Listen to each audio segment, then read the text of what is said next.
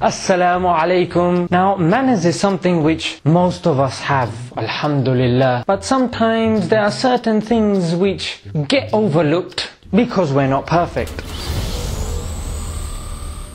You'll randomly be talking with your friend and he's talking with you and he's saying, yesterday I was walking down the street and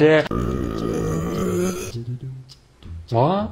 And then he'll just carry on talking like it's normal. That's not normal. You're not supposed to burp that loud. That's just nasty. Don't make it sound like you've had 4 burgers. Now when you go to the shop with your friend, you feel a bit parched. So what you do, you go in there, you get a drink. Then you notice your Muslim brothers there as well. And obviously you don't want to be drinking alone. So what you do, you buy him a drink as well. Thanks man. Thanks man? What's that?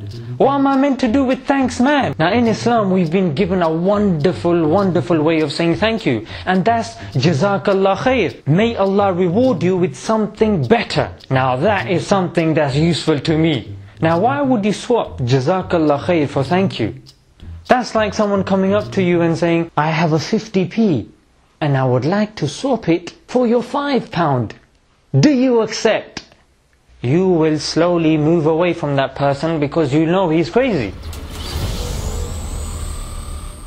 Now this next thing is really annoying. When a brother's told you he's gonna arrive at 2 o'clock and as expected he's running late. Now what a normal person would do is they would call and say, yep, hello, I'm running late, please wait for me.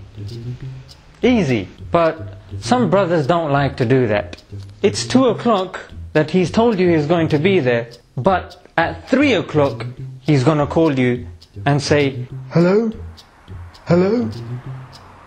Oh, he's upside down. Hello? Hello? Yeah, I'm coming now. Yeah, I'm coming? Coming where? You told me 2 o'clock. Now as Muslims, we're supposed to be people of our word. If we've given our word to someone, that's like a promise. And unless we can make it, we should ring that person, text that person, WhatsApp that person, Facebook that person, poke that person, Twitter that, and anything else to let that brother know that you're going to be running late or you just can't make it.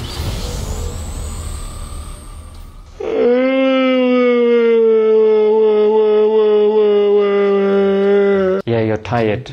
We get it. Thanks for letting everyone know.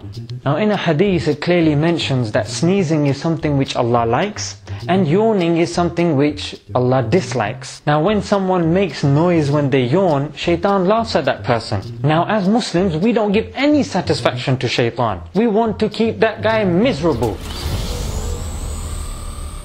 You know, many a times when phones ring in a masjid after Assalamu alaikum rahmatullah, Assalamu alaikum rahmatullah. Where is he? Where is he? That's it. You! It's over now.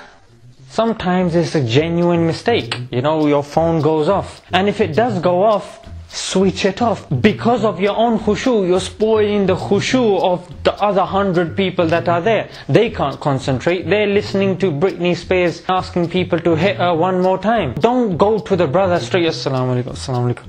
Any last du'as? That's just not right. To advise people, but to advise them in a correct manner is very important. Many a times we'll advise someone, especially in a masjid. The guy has come into the masjid once in a blue moon. He listened to some lecture on the Ink of Scholars channel. And then he decided to come to the masjid and he's made a little mistake or whatever and you've just gone on him like a ton of bricks. So, now those are a few things that I noticed. This video is not over till I say it's over. Go it. Yeah. Alright, it's over now. Don't forget to like, comment and subscribe. Can I go now? Why am I asking you? I'm off.